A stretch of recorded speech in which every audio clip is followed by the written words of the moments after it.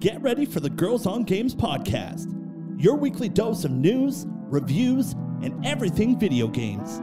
Always served with a good helping of hype and just a pinch of salt. And now, your host, Leah.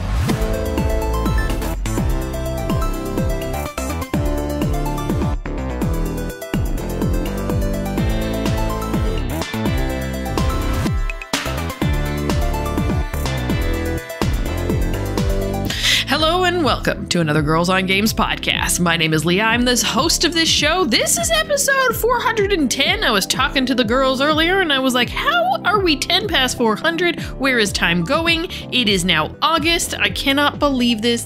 This year's flying by, isn't it? Indeed. And so many games coming soon. Yes. So many games.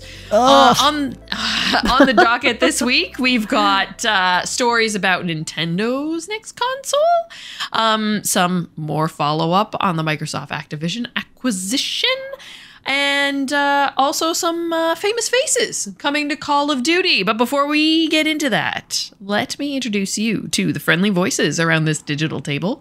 Catherine, how you doing?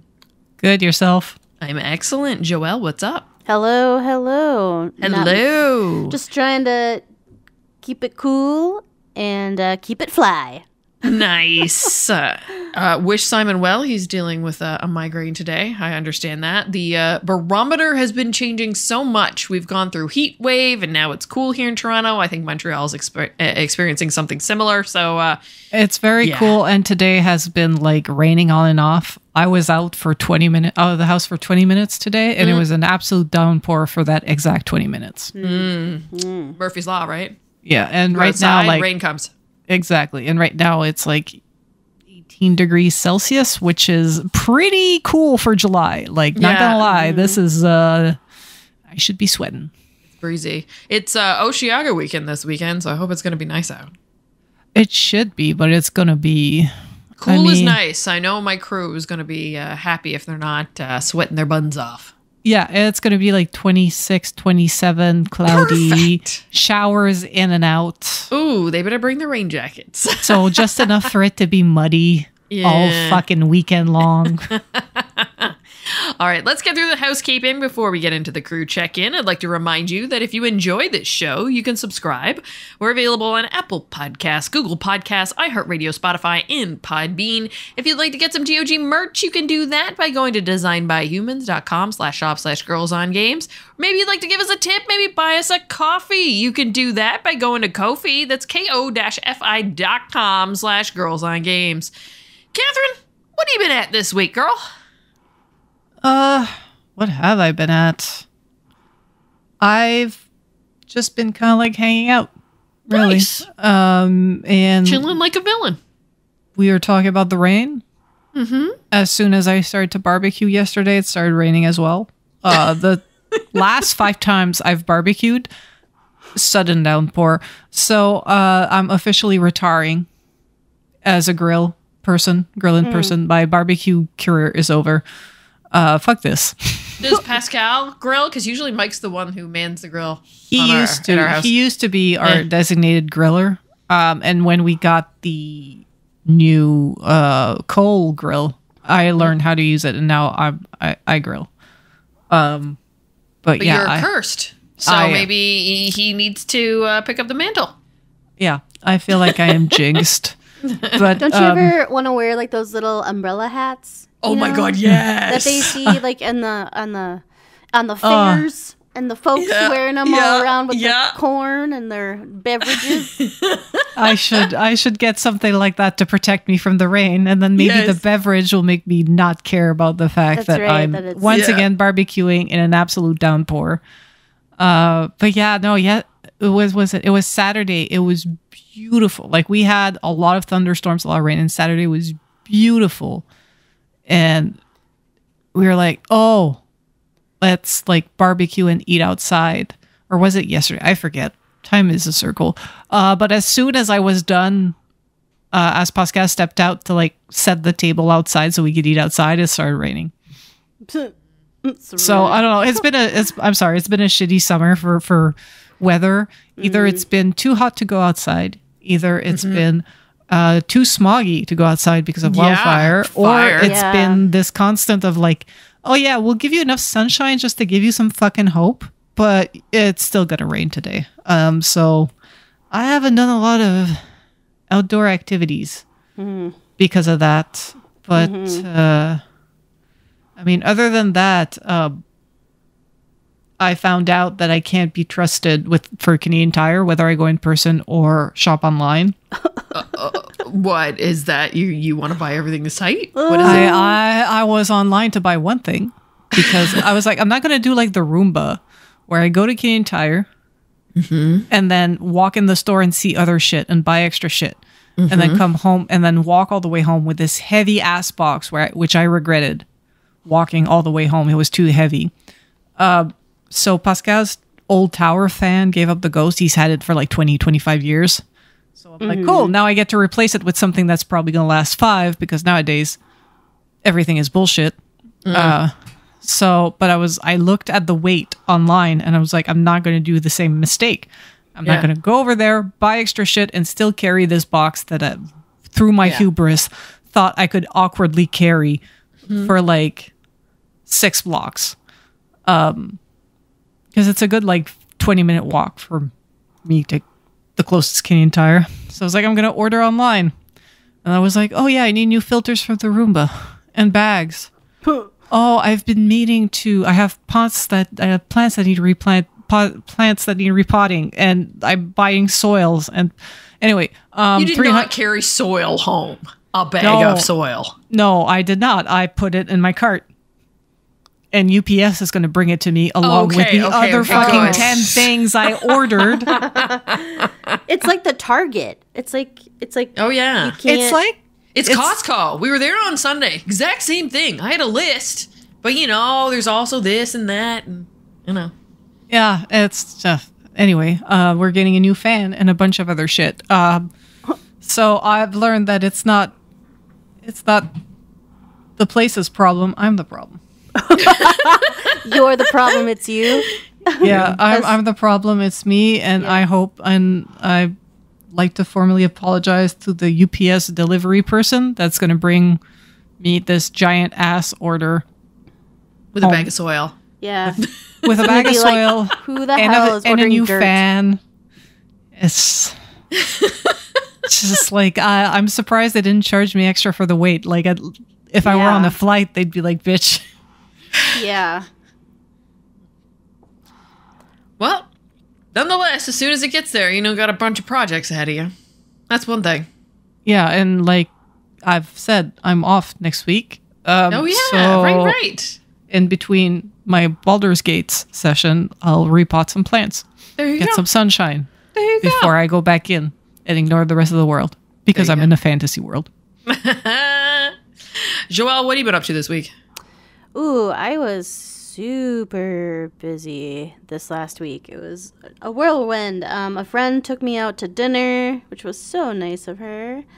And then some other friends were in town, so I went out to dinner with them. And oh my gosh, what else happened? My boyfriend came into town just for like 28 hours. It was kind of crazy. He had to do something specifically in Minnesota. So he like flew all the way up here, like spent the night, was here for the day, and then like left that evening. It was it was just like a hi bye. Whiplash. It's like, yeah. All right. See you later.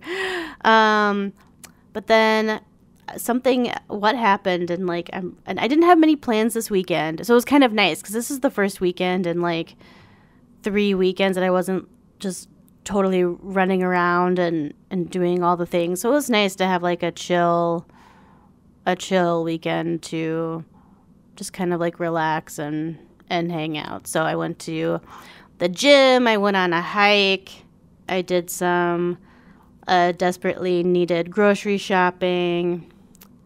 Just like was able to kind of get myself set up. I remember what I was going to talk about. I also spatchcocked a chicken for the first time. Yes. So what did you do? I spatchcocked it. What does that mean? It's like when the full chicken that's flat. Yeah. So like Oh, okay. So usually your chicken is like a football. And so this technique is you cut out the spine of the chicken and then you crack the sternum so it lays flat in the pan, or it lays flat like on the grill. So it's supposed to be really good for like quicker cooking, because usually a whole bird takes a little bit longer. And then also it's for like a more even cook too, because then like everything's on the same surface, and you only really like, and since all the skin and everything's on one side because the other side is just like the inside of the chicken, it just makes it a little bit easier to get like the skin really crispy like everywhere. And I tried a new recipe. It was like white girl Peruvian recipe. When I tried it, I'm like, this can't be Peruvian, because I've had a little bit of like Peruvian food, and I was like, this ain't it. But I don't know. I did my best. I was just like, this isn't it, but this will be fine. But yeah, I did that. And I don't know, if you haven't tried it before and you're not afraid to like dissect your food a bit and kind of get in there, I thought it was actually kind of nice, because I could put it in a pan. I'd have to put it like in a big roasting pan.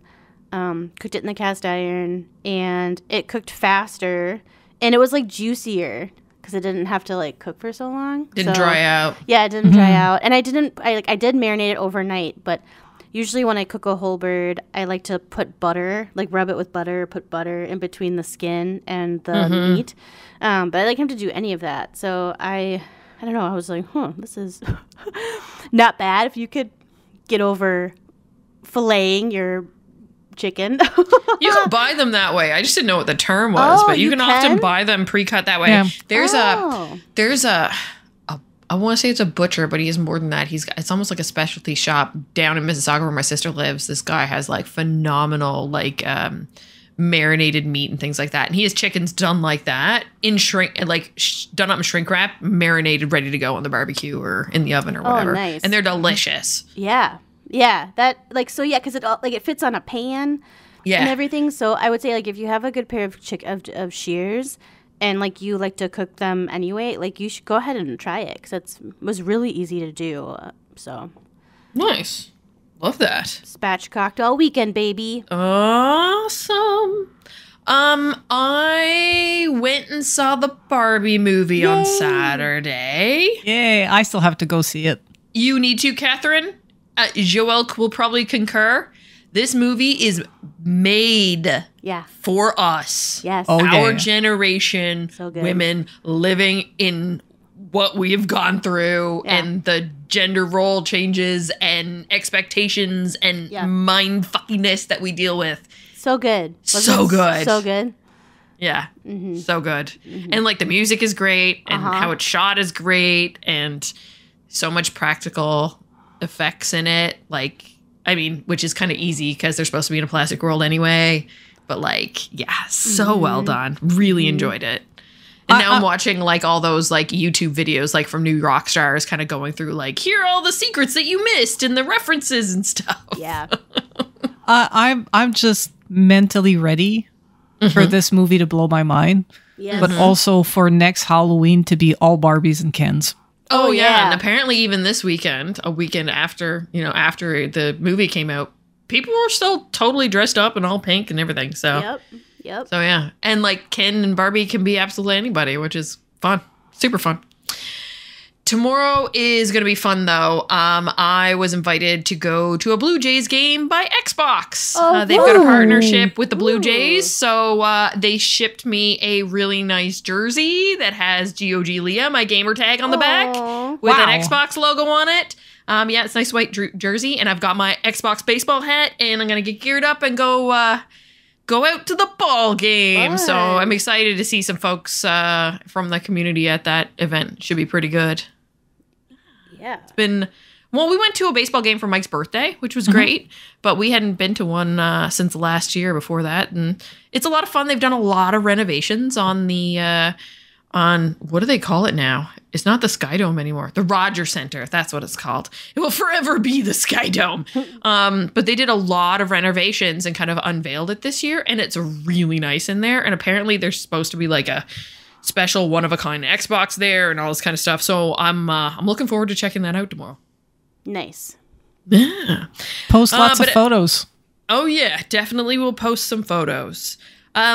Let's check in with the pod fantasy critic and the community fantasy critic, because there has been some movement, some shifting around. I think because a game came out, I jumped up and top of the rankings. Joelle, you're now in second. Kat is in third. Simon is in fourth within the podcast one.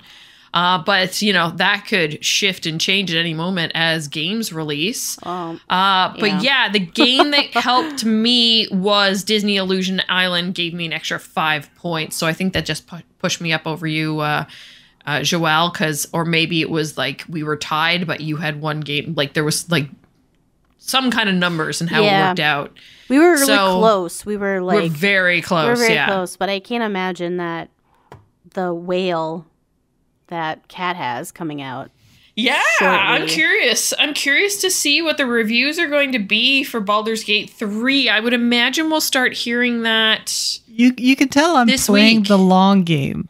Oh, you totally are. No, you were smart. Yeah. Because I got Baldur's Gate coming out next week, but then Starfield, City Skyline, Sea of Stars. I don't know if Hades 2 is confirmed or that might be. It still says TBA, so that could be the one that takes me down a bit. But yeah, I'm wondering how these games, if they're gonna whale me up the way that Tears of the Kingdom did. We are all really close though when you think about it. Even though Simon complains that he's way behind, but I mean, any of his games could bump him up. He's at 62 points. Kat, you're at 66. Joelle, you're at 71, and I'm at 76. That could be one or two games. Yeah. That really make or break. And neither of my my counter picks are there. Kat still has Joelle still has a counter pick. Kat, you still have two counter picks, which I'm pretty sure you're going to get because I don't think either of those two games are coming out this year. So you'll probably end up with points, which just means you get 0. You have no chance of losing points. And then Simon only lost 5, and his other counter pick got moved. So but it's anybody's game at this point. Yeah, but a lot of our counter picks are with Simon. He has 4 counter pick games. He does. Everybody else got 1. I got counter pick for Kerbal Space Program 2, and I think it's me. Yeah, I counter picked you on that. Yeah. And the other one I counter picked was Hollow Knight Silk Song, which I think Simon had. He did have that. Yeah, but that means 0 points. That means you're not losing points too. It's just not an opportunity game. But he's still got a spot.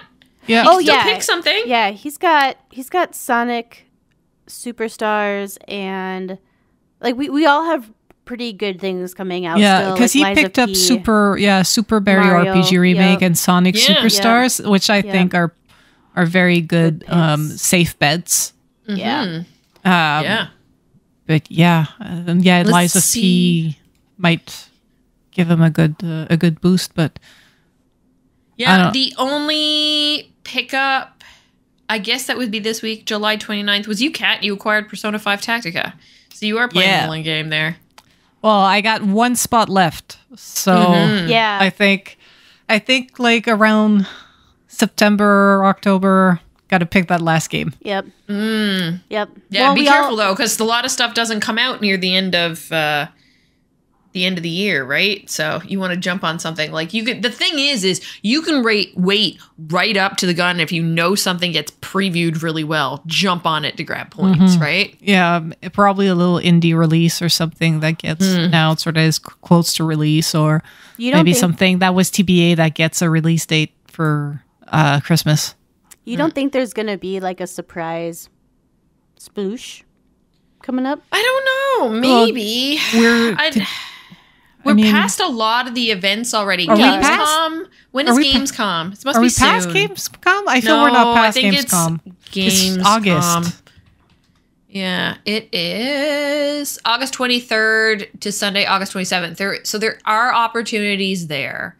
But I would say unless Nintendo has some indie thing or whatever, I can't see Nintendo doing anything right now to talk about the end of the year. I'm not expecting new announcements. I'm expecting dates on stuff that's TBA. Yeah. I guess maybe that's also where I was thinking of, like, maybe not like a new game, but there's quite a few larger titles that are like that don't have numbers on them. Yeah. So I think it was more like I bet there's going to be something. My bet is there'll be something.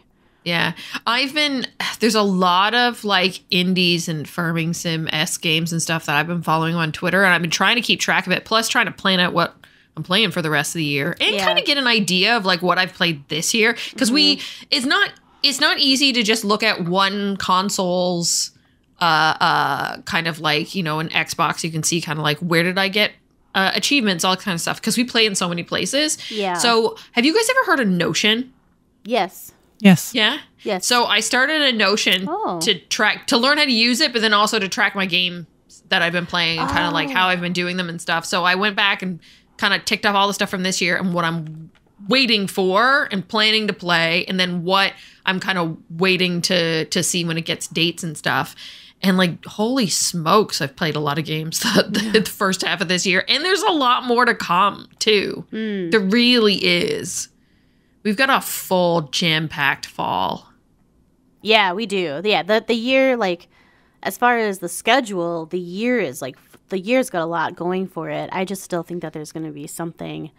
There's going to be something, else that drops right before.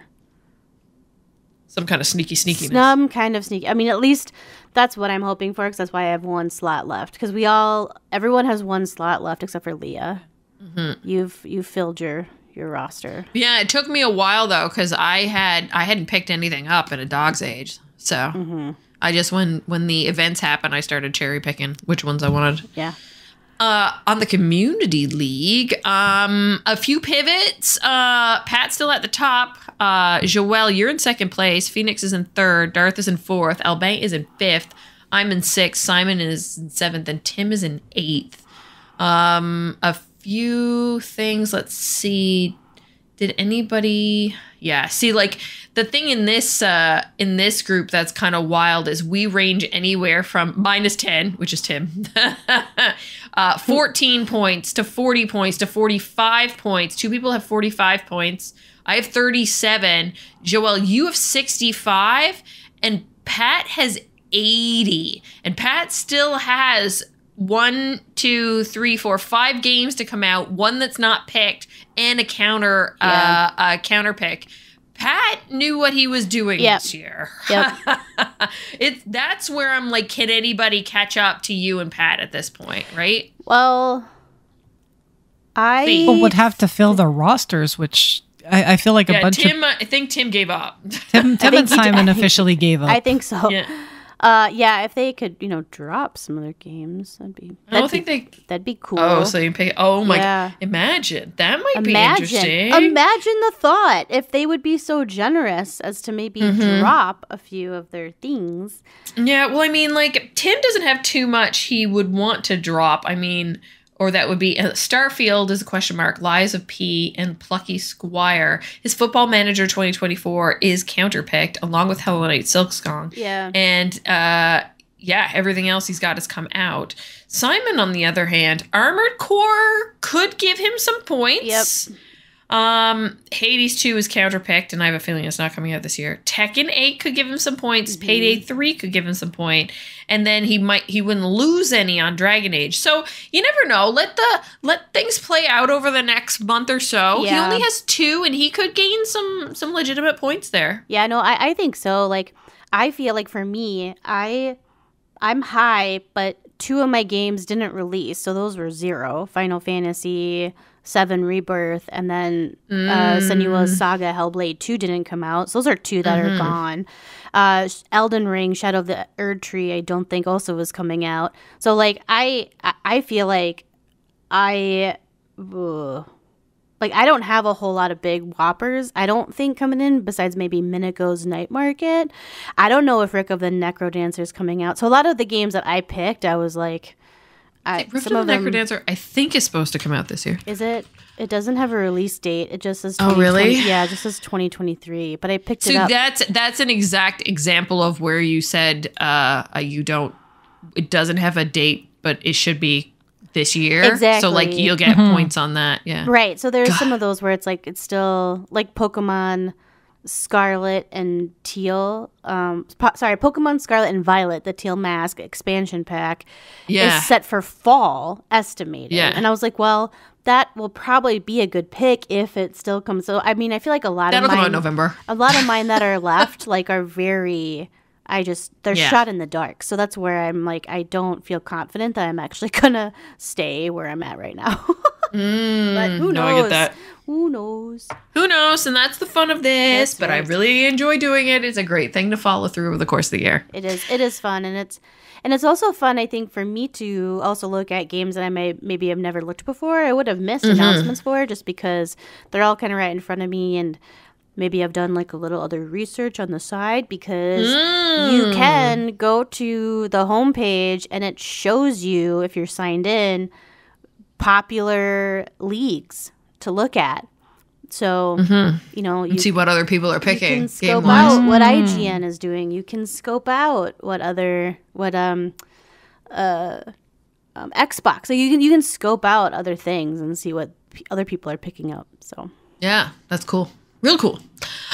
Speaking of games, let's talk about what we're all playing. Catherine, when do you start Baldur's Gate? Are you starting it on the 3rd, on Thursday, and going into the weekend? Are you going to be done Tears of the Kingdom?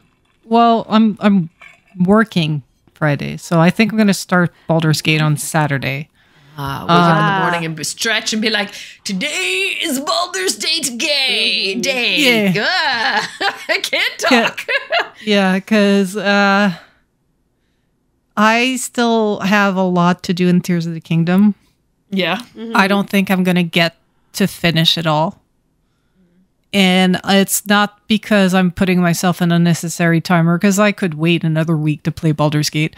It's just I am ready. You're done. You're ready. What's the one thing you want to make sure you get finished before you move on to Baldur's Gate 3? Is there one, like, you've obviously finished the story. Is there anything else you're trying to do? I wanted to finish the shrines, but how many do you have left? A fair amount, because I still have how much space do I have for hearts? At least it's 5 not just or hearts, 4. It's also your spinning wheel. But my stamina wheel is already full. So it's 4 per hearts. So I got something like at least 20 shrines. Yeah. To do. You can always check when you when you're teleporting, it tells you how many you've done. Yeah. So what I've been doing is spending some times in the depths, clearing the depths. Mm-hmm. Just to have that finished and then going back up to find some shrines. Mm-hmm. But I think what I'm going to do is probably find a map online to see really how many shrines I have left and where they are. I feel like I finished the sky. Mm-hmm. I don't see what I would have extra. So you want to know the trick? How much of the subterranean have you done? Because spoiler warning. Spoiler warning. Yeah, spoiler warning. Okay, stop listening now. Have you opened everything? Because, I know that every route is connected to a shrine. Okay. That's how I've been kind of clearing them? Clearing them, being finding a route, looking. Because I usually have, because you can change your map. So if you open your map and you set it to the ground, mm-hmm. when you're in the depth, I also understood that a valley up is a mountain in the depth. Yeah. And vice versa. So a big mountain will be a big valley. I understood that. And sometimes I find a route and there's no shrine. And I mark it on my upstairs map to be go get a shrine there. Are they one for one? One for one. They are. Okay. I couldn't remember if it was the case. If they were one for one. Even in the sky. Even in the sky. And I've also... They say that in the loading tips. That if there's not the thing about the routes, but they do say that if there's an important settlement, usually there's something important right below in the depth. So basically they're like, go underneath Kakariko Village, go underneath Ateno Village, go underneath Gerudo Town, go underneath, the Shrine of Spirit and the Shrine of Wisdom, and, and there you usually find either like abandoned mines with treasures or things very important. Yeah. It's fascinating and very good game mechanic how they connected those together, especially since this is built on the map of the previous game, right? The way to expand, to take something and like evolve on it further, I think this is a prime example of how that can effectively be done. It's almost like a Link Between Worlds and how that connected back to A Link to the Past. Was it that one? Yeah. Yep. Yeah, like so interesting how they're able to take something and like build upon it and deviate and just like iterations on a theme and a certain extent, rather than having to start from scratch and keep up, like turn out something brand spanking new and try to blow our minds that way, right? No, I think, they already did that with Breath of the Wild. So then they were like, well, we'll just keep the good thing going. And like you said, like how smart to just mimic the map, because that just had to be that layer. And then you clear out, so much of the data with like other things. And then, I don't know, I was just like, so smart. So they just took on what we loved about it. And then they added a building mechanic, which was genius of them to do so. And they knocked it out of the park. Like, it was totally fabulous. Anyway, Koroks can go fuck themselves. If I see them, I take them. But I've got enough weapons and wimped space to go fuck up Ganon. Also, now that I'm late to what are the pose for, I found out that all these fancy swords that you find, like the source from like Legend of Zelda 1 sword from Wind Waker, shit like that. You can buy them again if you break them. I was just buying weapon displays in my house and putting them up because I'm like, they're so pretty. I don't want to use them. They're going to disappear forever. And then I realize, no, they're super easily to replace, especially since pose are super easy to farm. I was like, I could have been... Anyway, so my plan is on Friday night, I'm going to equip all my nice stuff, fuse it with all my my highest attack power items. And I'm going to jump under Hyrule Castle. I'm going to go say hi personally and intimately to Ganondorf. And probably I'm going to do the same thing as Simon, where he kept all of his best weapons to the end, only to probably just use the Master Sword, but whatever. Yep. I'm gonna be ready. I don't know if I need. I'm gonna cook up a lot of gloom resistant food because I think I'm probably gonna need it. I would rather have that. Did you buy the outfit? Armor. Not completely. I don't know if I'll get to it. Okay. But I did max out the Hyrulean outfit. Cool. Like the basic ass outfit. I got it to the last level of upgrades because it's easy, and I think for like the average person that's just trying to get to the end of the game, like having 60 armor is more than enough. Yeah, it's a fair chunk. So I don't know, like I barely use the other armors where it's just like you get special attacks when it's hot outside or when it's cold outside. I'm like, if it's hot or cold, I'm wearing this stuff so I don't feel the hot or I don't feel the cold. Like I don't get where like this is the kind of effect that matters more like in food for me. Yeah. It's more situational. And these outfits are like hard to upgrade to, and I'm like, there's a lot to upgrade them. It's also a lot. Have you gotten into the horses stuff with the horse god? Oh yeah, I saw him, and I saw the mechanic. I completed the quest, and I was like, see you back never. Because all you got to do is cook. That's right. But yeah, at the same time, I was like, I just need a horse to have the whatever it's called, I lost the word in English, but pulley system. Yeah, just I don't even grab a cart or build a cart. I just grab the Korok, put him straight on it, get on the horse, and run. Never ever thought of that. Oh my gosh. He complains the whole way through because it's a bumpy as hell. But I'm like, you know what? Other people are literally crucifying you, so yeah, you're so smart. You could deal with. I was speaking with a friend at work, and he's like, "Yeah, I just got over building." I'm like, "Yeah, you just put him straight on the thing, straight on that little piece, like 2 chains, piece of wood, little Korok guy." Fused there with his bag. Yeah, that's brilliant. That is pretty brilliant. Hold on to your tits, bro. Yeah, that's like what I need to do. I'm so frustrated with doing those that I see one, I put a mark on my thing, and then if I decide later I'm going to go back and get it, I'll go back and get it if I decided at some other time. But I'm just like, I couldn't be bothered right now from my actual task that I'm on. I went back to the Zora's domain because I wanted to jump through that chasm. I hadn't been at all underneath Zora's domain in the depths. And I had like some fucking X's on my mark to like find some old stuff in that area and whatever. And near the chasm, I find one of those motherfuckers. He's like, "Get me across the river." I'm like, "Long ass bridge it is. Hold on to your tits." And it's like, I get across the river and we're just like on the ledge, and there's an extra ledge. And my bridge falls, so I can't like unhook it and get the wood and build the second bridge to go up. I'm just kind of like, I notice a little gap in between the rock. So I get him out high up as I can, lodge him in the rock, climb up, then I grab him. Just literally just like, "Don't move, bro." Don't move. And put him next to his friend. I am so over these motherfuckers. Oh, I know. And it's just the other day I was like, I went back to the first island, the tutorial island, I forget the name. Just because I need a jumping point to get one of these little slabs that you take photos of in the sky. Yeah.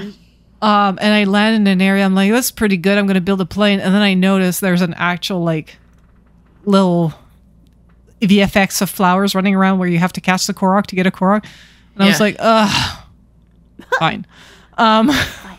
Realizing that like I forgot a Korok on that island, I was just like, fine, give me a seat.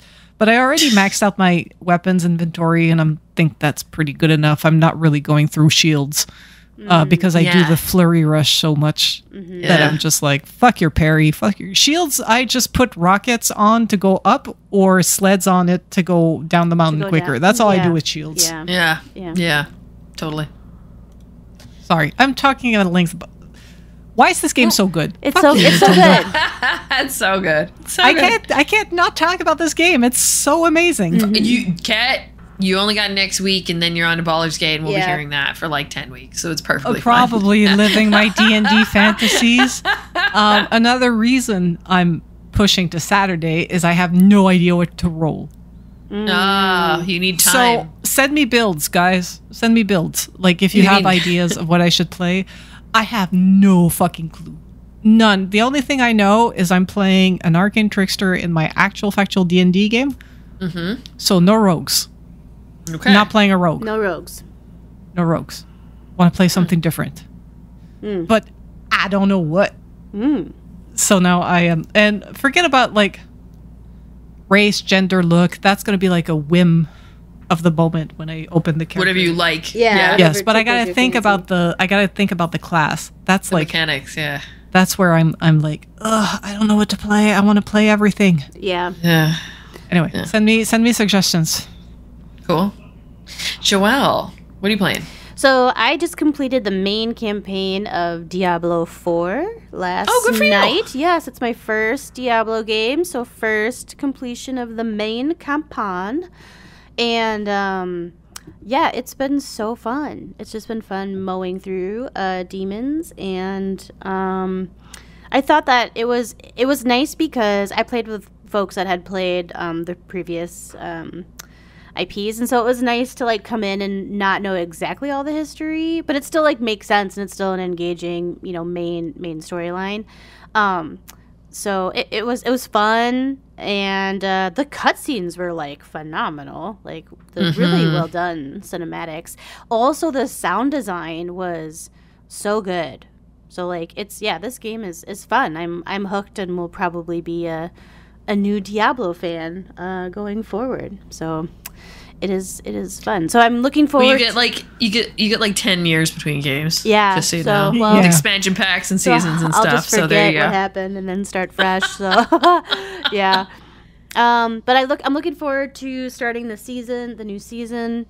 Well, it's not new anymore, but I'm a little behind. And I'm gonna try a new character. So I think I did a barbarian just to be like, don't know, I'll just be a barbarian and smash things. And I think I might try a rogue. So we'll see. Cool. How that goes. Nice. And then I did play on PS Plus. They had a game called Endlings. Extinction Lasts Forever. And I thought, I'll pick it up. I kind of don't mind, playing some like short indie games in between these kind of like longer stints. And I will say that this game was so beautiful. It came out in 2022 was its initial release date from Hero Beat Studios. It won the BAFTA Game Award for Game Beyond Entertainment. And let me tell you, it definitely goes beyond entertainment. What does that mean? It means that if you had a hard time with Guardians of the Galaxy Volume 3 and the animal scenes, you should not play this game. Oh boy.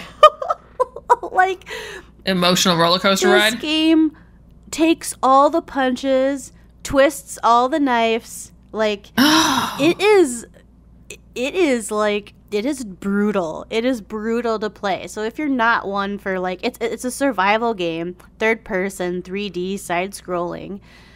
You play the role as the last mother fox in a human world. It's post-apocalyptic, and you have to survive for 30 days.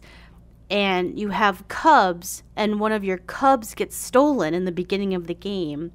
And so the whole point of the game is to try to find the cub while keeping your current cubs alive. So, like...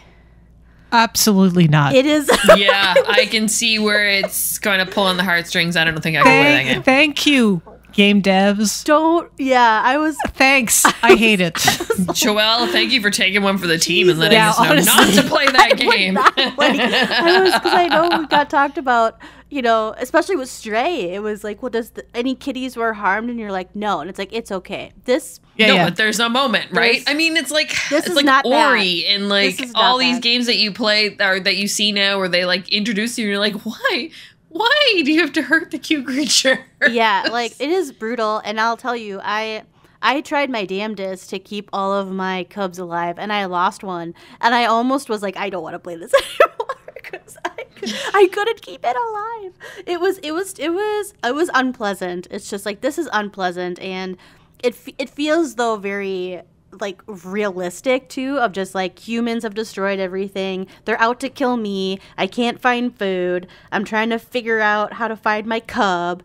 The ending is bad. Like is Bambi bad? Like the ending is the ending will ruin you. It's a hard pass on that game. Thank you very much. Like, smokes. So I don't have the spoons for this. No, it's not. I'd recommend, like, if you're interested in indie games. It got 10 out of 10 on Steam. I don't know why people on Steam love to torture themselves, but it's only on PS Plus, though, just for a hot minute. It's going to be gone, but if you're thinking about if it goes on sale or something, just be forewarned that it's not a faint of heart type of game. But it's beautiful. The music is good. It's very well done. I can see why it won, but damn. But damn. So cool. Well, I'm still in the mix on the Tears of the Kingdom, but Kat, did you see Venba came out today? I just downloaded it this afternoon after finishing work. I went to Game Pass. Very unfortunate for them to come out a week before Baldur's Gate, because it's probably not going to take that long to play through it. No, for me. Oh yeah, not for that game. I mean, they're fine. They're going to find their audience. Yeah, I also want to play Venba. Yeah, it's just I thought I would be done with Tears of the Kingdom and be able to play Venba as a palate cleanser and then jump into Baldur's Gate, but then Baldur's Gate comes out 3 weeks early and now I'm fucked. Yeah. Yeah, I'm going to give that a spin. I don't know if I'll get time during the week this week, but definitely on Saturday I'm going to I'm going to set time aside to play it because it's usually my prime time to play game sessions where I can really sit down and get involved because Mike's working. But yeah, all right. We've got a few news stories to talk through, so let's get into that. Okay, we're back in time to talk news of the week. Catherine, I feel like we have been talking about this for as long as the Nintendo Switch has been out. And yet now we have some and like it's always been these like, is it gonna happen? But now it feels like there's some concrete evidence, right? Yeah. Right? So right? apparently new Nintendo Switch coming out in 2024. So key partners have development kits ahead of a planned launch. Sources tell what's this site? Video Games Chronicles. I'm like, use your acronyms. I don't know what your name is. VGC. Anyway, according to multiple people with knowledge of Nintendo's next-gen console plans, the company is likely to release new hardware during the second half of 2024. I think there was at one point somebody from Nintendo or somebody close to Nintendo that kind of said if they do, it wouldn't be before May 2024. And according to these sources, it's more like even further. So, yeah. I mean, it's still rumors, speculations. I mean, if it is planned for 2024, it does make sense in terms of timeline that SDKs start to make their way to major partners, but usually Nintendo is so fucking uptight about leaks. Yeah. But think about the games that we've gotten now and what could potentially be next. I feel like it's time, because I'm not going to lie, moments playing Tears of the Kingdom, my console's chugging. Oh, it's rough. Yeah. It's chugging. And I have like a before day one edition. I'm playing on the review console. So like it is chugging. Yeah, it's going to need a defibrillator soon to pick it back up. So it's time. It is time for it to get an update. We've just been waiting to figure out when that was going to be. Yeah. A lot of like video game finance bros and industry consultants and whatnot have been saying that it's getting time for Nintendo to have the next hardware, and it should be 2024. So it's kind of like these rumors align with a lot of like these number crunching. So there's industry consultant Dr. Sirkam Toto. He said that a 2024 console launch would make sense since it's projected to see double-digit declines in Switch hardwares and software as of this year. So a new piece of hardware for 2024 would make sense and would keep those numbers up. And a lot of people are speculating that, you know, like a Christmas launch would make sense. And if they do a Christmas launch, that they would have a lot of games for launch as well, ready for launch. All the stuff, like think about it now, the online store with all the stuff with the subscription, all the stuff that we've been getting now, plus they're doing all these remakes. I'm thinking they're thinking about porting them over. And then whatever new, like I could see a new Pokemon. I could see new Mario. I could see Nintendo Zelda DLC. Like if I was a betting woman, which obviously we are, considering we're doing that Fantasy Critic, I would thinking about how the last console was kind of revealed, I would think potentially tail end of February, beginning of March, we have an announcement saying that it's incoming. It'd probably be around Odyssey, something. If it's going to be around a game, because no, I mean like we get an announcement end of February, beginning of March. But I'm saying that it's coming out with a game like at the level of Odyssey for a Mario game. Well, it's not going to be Zelda because we just had Zelda. We just had it. And think about when the last console came out, we got that in March. It was announced in the fall. So like I can see the same trajectory. The question mark would be, and I do think that announcing it during what would be the E3 period, like the busiest time of the year, would be a better time for them to do some show off, like announce the new console, announce a game, show it off more midway through the year, have everybody clamoring for it in October. Oh something yeah, like that. Yeah, that makes sense. That makes for sense. holiday purchasing, right? Yeah. And I would give it a little bit of buffer time in between. Like I wouldn't do it like right up around Black Friday. I would do it before that with enough time for them to restock with the intention to sell over Christmas. Yeah, with the promise of a next gen Mario. Yep. I think that would be intelligent, very intelligent. It's interesting too because like there was also a story going around about the gentleman Sakurai that does Smash Brothers. He's trying to figure out what's going on next or something like that and saying that he would be open to work. I don't know. It was weird how it was phrased. It's not like he's closed off from the idea, but at the same time, I think he's not clamoring. He doesn't know what the next thing would be for Smash Brothers. Mm-hmm. I have a feeling they could do something there. Yeah. You know, it's been a while since Smash came out. Yep. You know, we could get the Pokemon that we wanted the last one to be. The last one had everything we needed. It just wasn't graphically capable of supporting it in the way that they wanted it to, right? So maybe there's potential there, right? Because I mean, last year we got 2 Pokemon games in 1 year, and now we're just getting the DLC. So maybe there's another team working on whatever this is, right?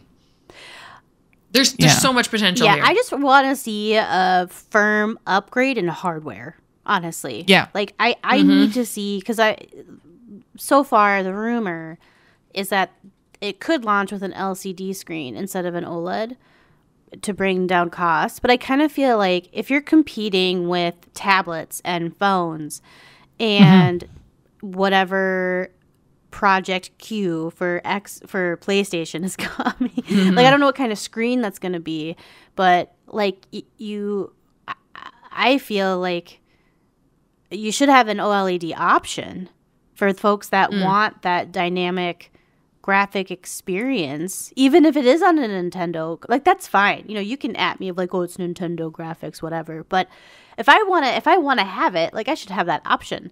And so I guess, you know, I would hope that the storage would be better, just like the guts of it. It really has got to be an upgrade because this thing is it's so, it can't run the games it's trying to release. It can't. That's the problem.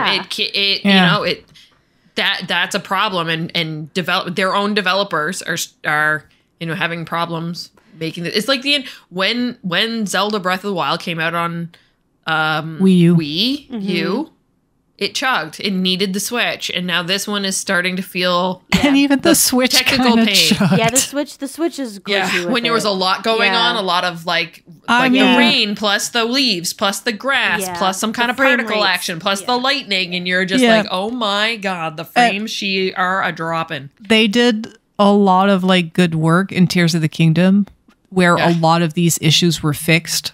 I don't know how they did it, but they did it. But also Tears of the Kingdom, Kakariko Village. Every time I walk in, everything to a halt, no frame rates. Yeah. Nothing. I'm now in a claymation movie. Yeah. I am like, and you gotta go often to show some dude photos of slates. Yeah. Also, there's a question. I have a question for you afterwards, which is definitely spoiler cast of showing pictures of slates, and I don't know what I'm doing, so I have questions for you that afterwards. I missed this quest, so I'll just learn. No, I have that mission, and I tried to do something, and I'm stuck. So definitely have questions for Kat afterwards. But yeah, I mean, we're due. It's 7 years. It's time for a new console. They're not competing with the Xbox and PlayStations, so why not drop something new? And especially if they're not seeing people buy console, they need people buy new consoles. Yeah, I mean, I want a new console. I'll just be mad if it's like, here's like a little baby upgrade. It's like, no, it needs to be legitimate. You need to give me something here, man. Yeah. Joelle, what is the progression now on this Microsoft purchasing Activision Blizzard deal? Yeah. Any updates? Well, there's a little bit. There's a little bit of an update.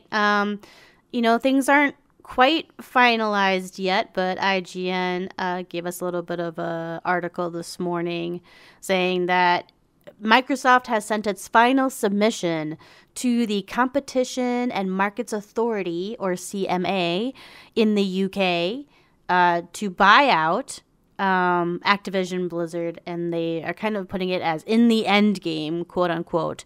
And so the deal obviously has gone through in the US and for the EU. So now we're just waiting on the UK.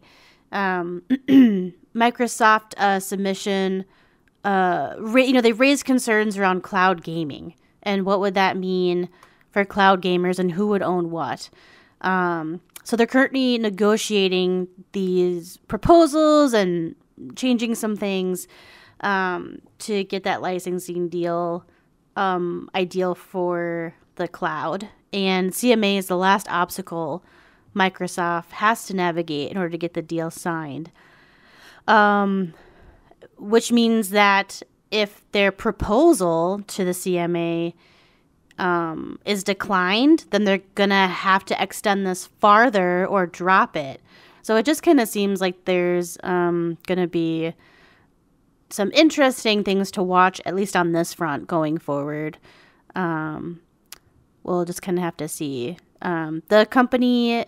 CMA warned earlier in July that Microsoft could be hit with a whole new merger investigation when it submits its new proposal, but the company is seemingly confident the deal will finally go through by October 18th.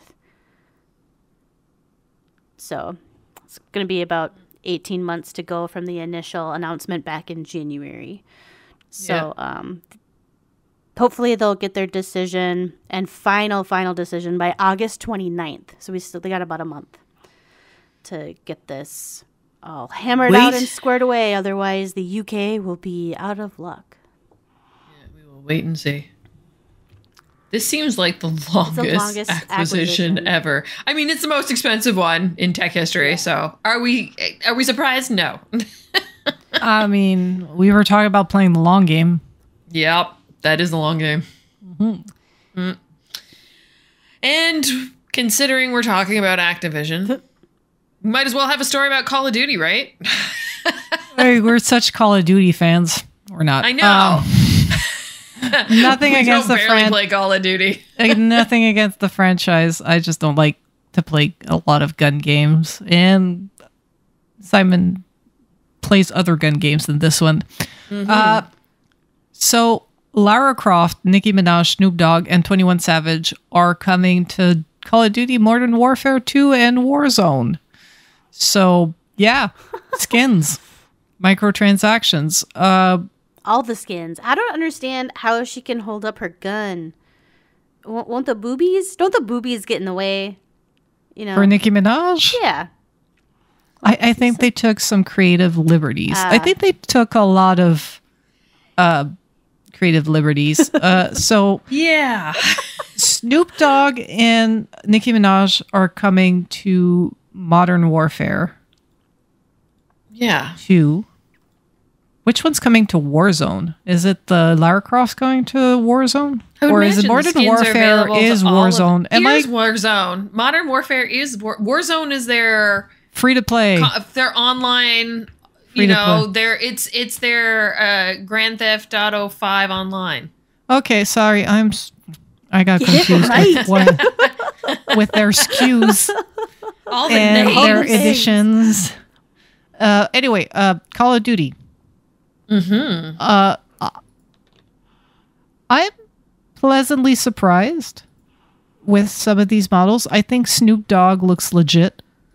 Yeah, it looks like Snoop. Nicki sort of looks like Cardi B.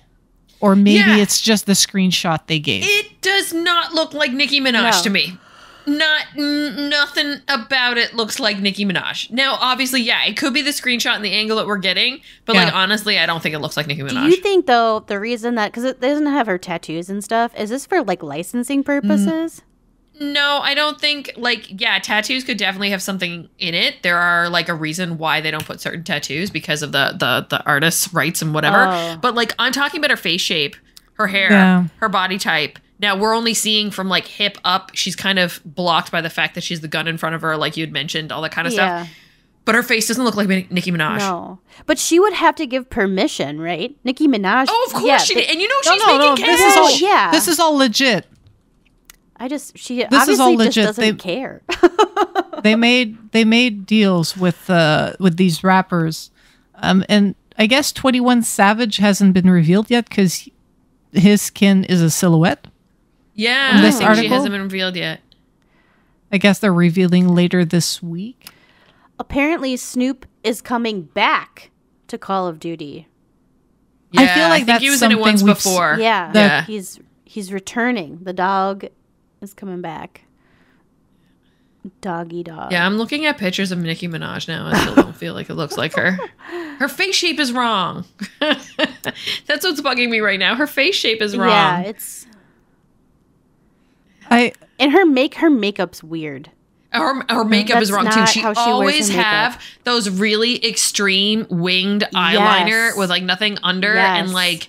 Yeah, like I'm looking at it like in like Google images of Nicki Minaj, and I don't think. And actually, there's a picture of her up, like an Engadget article up next to it, like that picture from thing, and I still don't think it looks like her. Yeah. Well, I mean, historically, the game industry has done women dirty in all the ways, including in game with 3D models, where they get the hair and the makeup wrong so many times, where you wonder, like, do you even have women on your team? Do you listen to them when they give you feedback? I imagine there is, but yeah. So or is it just because, like, I don't know what 21 Savage skins looks like, if it looks exactly like him. But I also feel like Snoop is quite recognizable, but he also has such a unique face structure. He's a very unique, distinct look. Yeah. Yeah. So, like, it's easier to, like, you see a rendition of Snoop, you know it's Snoop. Yeah. Even if they got, like, stuff wrong, it's unmistakably Snoop. I feel like somebody who has finer features like Nicki Minaj, it might be harder to get. Also, I don't know, like, how much of it was maybe edited by her staff. Maybe. To make her look a certain way. Like, I don't know. I'm It's her jawline in this screenshot. It's her jawline. It's driving me bananas. It does not look like her. I just think, like, if you didn't know who Nicki Minaj is, like, you would just think this is, like, a cool, sexy woman in pink to play. If I had seen it, I wouldn't have said it was, I wouldn't have thought, I would have been like, Kat, I would have thought this was some other rapper, like Cardi B. Like, it doesn't look, and Nicki has a very distinct look, too. Yeah. Yeah. So... Yeah, it's weird. Yeah. I don't know if it's because, like, maybe because of these models, they don't want to make her as curvy as Nicki Minaj, and they, like, slimmed her face for like, I don't know, UV and purposes and clipping purposes and polygon count. I don't know. But yeah. Well, her her forehead's weird and her eyebrows are weird. Her eye shape isn't right. Like her. It could be the angle. It could have been the angle that they shot this at. But yeah, I think the eye shape is really deterred by the fact that usually she has that extreme, like her eyes look like anime eyes. Yes. Because she always has that really extreme black winged eyeliner. Mm-hmm. I'm looking, and that doesn't look like at a photo of like Cardi B. It looks more like Cardi B. I know. And Nicki Minaj is a badass too. Like she has such a cool look. Oh and yeah. Yeah, like I wish it looked more like her. But cool that they're putting putting women in the game more often. Mm-hmm. It's interesting though, because like I was listening to Kind of Funny and they were talking about this story, and the marketing spin around it is the tie to it being the 50 years of hip hop, the anniversary, which is out. And I know this because stuff are working, whatever. Mm-hmm. And I just thought it was weird that they threw Lara Croft in there just like randomly. Like it makes sense. Snoop, Nicki, 21 Savage, like that makes sense. Why is Lara Croft there? Yeah, I know. And like, when did they sign this licensing deal? And I guess they're stuck with it. Yeah, and they did not release an image of Lara Croft. No, and then and there was just a tease of 21 Savage's operator. Weird call. It does. I just like. Is it true that she's the first female operator in COD? Really? That's what. No. No, is that not true? Isn't it that you make your character and you can choose your gender? Lara Croft will arrive as an operator bundle in the store mid-season. Female operator. Maybe.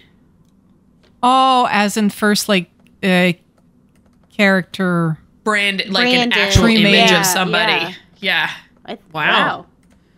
Okay. I think that's true. Crazy. Shows how much we know about Call of Duty. I know. It's like, yeah. So, well, where is this? USA Today, says, is a first female operator called out for Call of Duty. So, I mean, it's great. Like, represent how you're going to represent. I just wish it looked more like her, but. Yeah, HuffPost. Nicki Minaj makes history as first female celebrity playable character in Call of Duty. Yep. First female celebrity. First female celebrity player. Yeah, because you can make female characters in there, and maybe Lara Croft is part of there, but it's a celebrity. First, like, representation of a human. Yeah. My question is, because obviously I don't play this game, when did Call of Duty become Fortnite? In terms of, like, well, I mean, they've been doing, I guess once they started Warzone, because, like, they have other celebrities in there, including Lionel Messi and Kevin Durant. Oh, okay. Like, they've been doing it for a bit, but I don't think they've really, and they recently did a session with the characters from The Boys. Yep. Superhero movie from superhero TV show from Amazon Prime. Fantastic. Also, films in Toronto, and I was like on the set one day by accident because they did it at work. Nice. But yeah, I mean, they've been doing it a bit, but I guess they've kind of jumped on it when they started Warzone. Yeah, I get when it comes to skins in a gun game. Mm-hmm. Yeah, I get fictional characters. Like, I know, like, Geralt in Fortnite is weird, or Spider-Man in Fortnite is weird with a gun. I get it, whatever. As a celebrity, I'm not sure. Like, I'm looking at these photos of Snoop and, like, Nicki Minaj and whatnot holding a big, like, assault rifle, and considering, like, the history of America with guns. I'm not sure I would like my likeness in a game, walking around shooting people down and teabagging them. Yeah, what if they were going to pay you, though, like oodles and oodles of millions of dollars to do it, Kat? Because you have to remember, as far back as America is with her love of guns, she also loves the money and the capitalism. Yeah. So. No, I'm no hate or no shame. No, I know. But this is me, like, my personally, like, seeing actual people in a gun game, like, as their celebrity selves, not as, like, she probably plays a character. Huh? She probably plays Call of Duty. I think Snoop does. Snoop does, for sure. Does. I know that. Messi's character looks like him. I'm going to see what Kevin Durant's character, how close it is.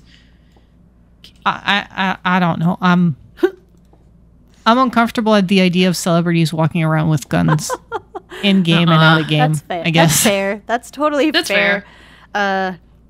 Like, what's Kevin? At least it's a Kevin game. Durant looks like him. At least it's a war game, though. At least it's not like a game not involving firearms, and then you have people in firearms. But I mean, it's there's a part of me isn't super mad that the gaming community there's more crossover happening, and it's coming at a great pace. And you have the shows that are coming out, which are great, the movies that are coming out, which is great. It's like we're finally entering into this. People are starting to understand the zeitgeist of gaming and the deep nostalgia and hold it has on people. So, I mean, and if you're chilling in COD and listening anyway, like, I mean, I don't know. I think this is. I am on the one hand, like, I also understand, like, your point, Kat, but then I also think, like, it's a good start, and they're already they're starting to include women, and so, like, that's good. So it's like, can we keep representation going even with the COD crowd? Nothing against the COD crowd. I'm just saying that Call of Duty, when you're out there, like when I was out there on the dating websites and I said I was a gamer, there was a lot of people that trying to screen me, and there's, oh, well, do you play Call of Duty? And I'm like, no. They're like, okay, good. So I'm just saying, there's a reputation for Call of Duty players out there. Yeah, I think a lot of online communities don't have the best of reputations. No. But yeah, my point is like, you know, games are a fantasy, and how I am okay with a lot of gun games is knowing it's a fantasy. Like, I much rather prefer like almost cartoonish games like Fortnite. Yeah. When it comes to that, and I understand that people who shoot at each other on Call of Duty, they don't do it with hatred. They do it like as an objective. They're shooting pixels. But adding to that, the uncanny valley of having like fucking Snoop Dogg snipe me with his like 420 blaze sniper rifle just adds a different layer of what the fuck are we doing for money? Man, I cannot figure out if Nicki Minaj plays Call of Duty or not. I am on page 9 of Google results, and I'm still getting the same. I don't think Call of Duty. I have a feeling she does. I feel like I've heard something about that before, but you never know. I mean, I wouldn't be surprised if she games. I don't know if she specifically plays Call of Duty. Maybe. I wouldn't surprise me at this point. Like, now that I know that Snoop Dogg is a well-versed and deeply involved hockey fan, nothing surprises me. Yep. Try to buy the or buy part of a group to buy the Ottawa Senators. Yeah. I just like the first time I saw him on, I forget, I think it was Hockey Night in Canada or ESPN or something. Yeah. But like he knew every player. He knows his shit. Yeah. And I was just like, I'm just sorry, bud, because hockey is not really big outside of Canada to begin with. Much less like in the hip hop community. Like, he must be one of the only rappers that's like, no, man, are you on this hockey shit, bro? Yeah, like, I bet you there are a few, but yeah, it's definitely more in the Midwest for sure. Yeah, it's growing a bit. It's growing more than it was before. But yeah, I mean, like, hockey does not have the same stance as like basketball or baseball. Right. Or soccer. No. Or football. Football. Football or football. Yeah, either. Football or football. American football or football. So I'm always deeply surprised when a non-Canadian shows up and he's like, this hockey shit is great. And I'm just like, come on in. Come on in. We got maple syrup. The water is icy. Sit down. We love it. We love it. Love it. All right, folks, that pretty much closes out the show this week. As always, I invite you to check out the show notes on girlsongames.ca for links to all the stories mentioned in this episode. Thank you, Catherine, for pulling that together each and every week. I encourage you, dear listener, to rate and review our podcast if you have the power to do so on the podcast platform where you're consuming this content. Why? It helps with the ratings, pushes us up, so that people can discover us. And of course, we use the comments to help us build our show. So much appreciated for you doing that. I'd like to also thank the crew for being on the panel with me this week. And this is the moment where I get them to shout out their social media handles so you can follow them everywhere and anywhere online. Catherine, where can people find you, my dear?